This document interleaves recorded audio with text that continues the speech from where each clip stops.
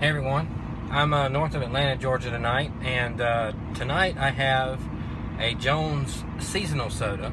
Now you know Jones, they're going to come out with all sorts of interesting flavors around the different holidays, and this one is interesting.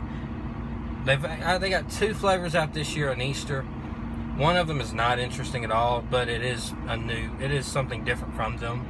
It's a grape flavor, which is, with Jones, you never know. It could be it could be really good, and it could just be a plain Jane grape soda, you know. But this one is pineapple cream. I cannot remember ever seeing a pineapple cream soda. I've only seen pineapple. So this has already got me really curious. And Jones does a really good job with their flavors and stuff like that anyway. Their first impressions of packaging, I mean, it's really hard for a man to go into a store and buy this. The great one too. I mean, they both look like this. There's also a story on it right here.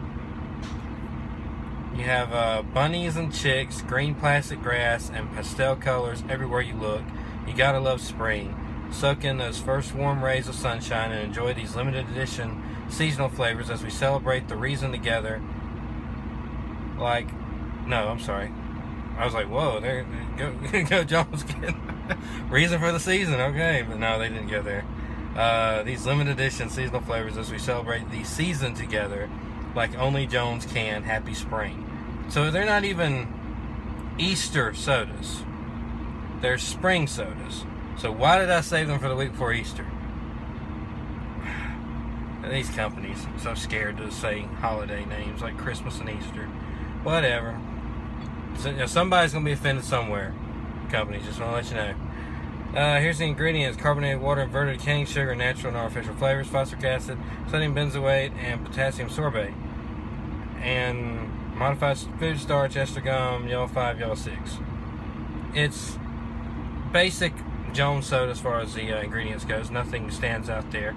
They are made with cane sugar, which is really good. Resealable cap, paper labels. Look at that.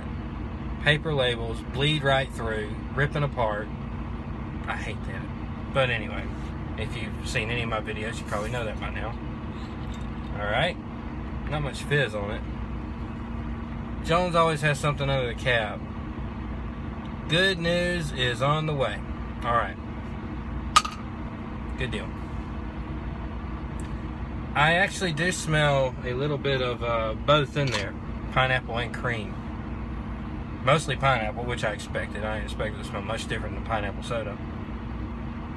But it smells good. I like pineapple sodas. My favorite one is a toss-up really between... actually, I haven't had the Doritos yet. I've got it on the way, but I haven't had it yet.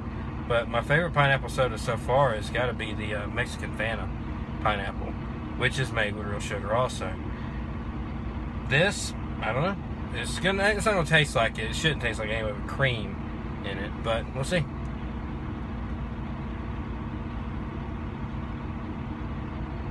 That's a really good flavor. Really unique. You have that distinct pineapple soda taste. They never taste like real pineapple to me. None of the fruits really ever do. There's very, very few exceptions where one of these, you know, colored, dyed sodas actually taste like the actual flavor is supposed to taste like. Swamp Pop is one of them that did it for sure with Ponchatoula Pop Rouge. But other than that, you usually have to go with a really natural soda to get that flavor, like a Maine Root or something like that. This one doesn't taste like a real pineapple, but it has that distinct normal pineapple soda taste, but you do get the cream in there with it.